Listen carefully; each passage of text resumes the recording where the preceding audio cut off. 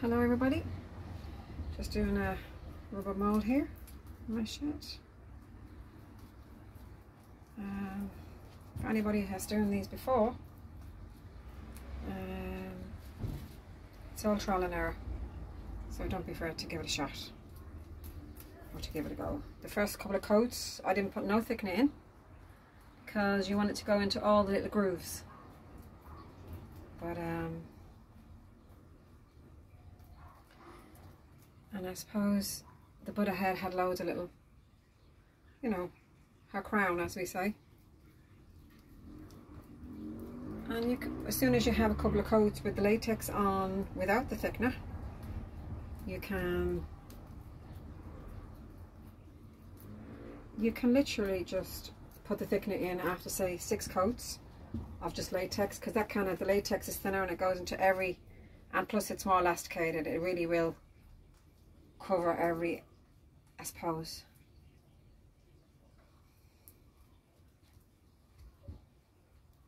part.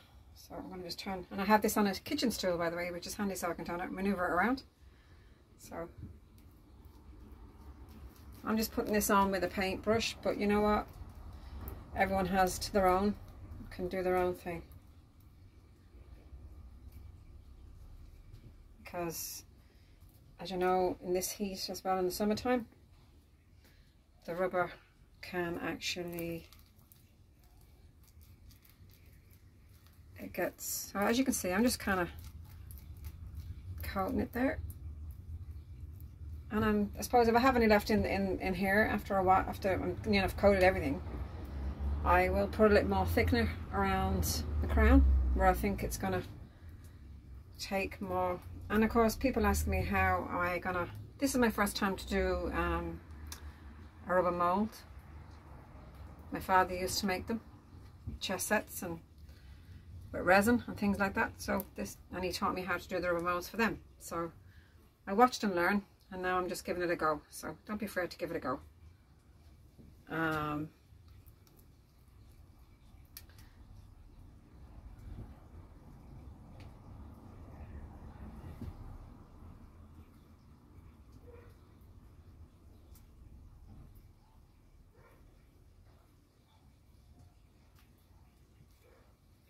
But yeah, the brush, sometimes the brush can actually, I'm not expecting this to be perfect if it comes out of the mold. I'm hoping it will just be half decent. And I'm hoping that I did a good enough job. If I've actually, this actual head is a garden solar light that I had, that it was a bit grubby. That was resin as well. It was just another plastic resin, just really lightweight, and the bulb and all it had gone in it, so I thought, ah sure, we'll give it a go. Now I've had, I think this must be about, I suppose this must be about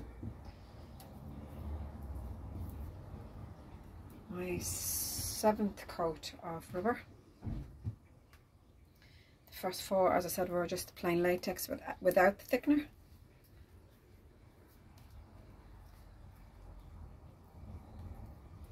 And I guess people say to me, you know, have you got, not my next attempt probably would be to do fiberglass resin maybe, or put I kind of put a little bit more rubber around the ear when I think the delicate parts that you think that might snap in the cement. I'm actually going to do concrete. Try concrete with these, or plaster Paris for the first one, to see if they do. Well, as you can see, my ratio for this, I have it marked on here, was, it's 5 30 mils of, which is 4 ounces, which is, I worked it out just to be a half jar, which is roughly 4 ounces of latex to 1 capful of thickener. So I suppose I'm not very good at maths, but I guess it's just I'm saying ounces because I bake a lot.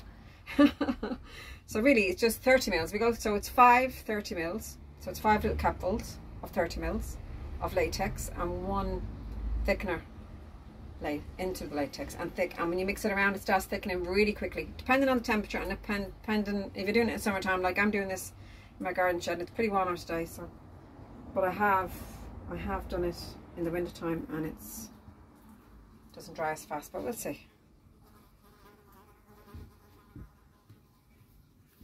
I hope to do, as I said, some plaster Paris and some concrete for my garden, and let's just see. And if the base, if you can see the base here, it does, and if the head is too heavy and the base snaps off, do you know what, I don't mind. I'll probably drill 2 steel rods in so I can put it into the garden. So if you like this video, give it a thumbs up. My name is Frances and I hope you enjoy it. Bye.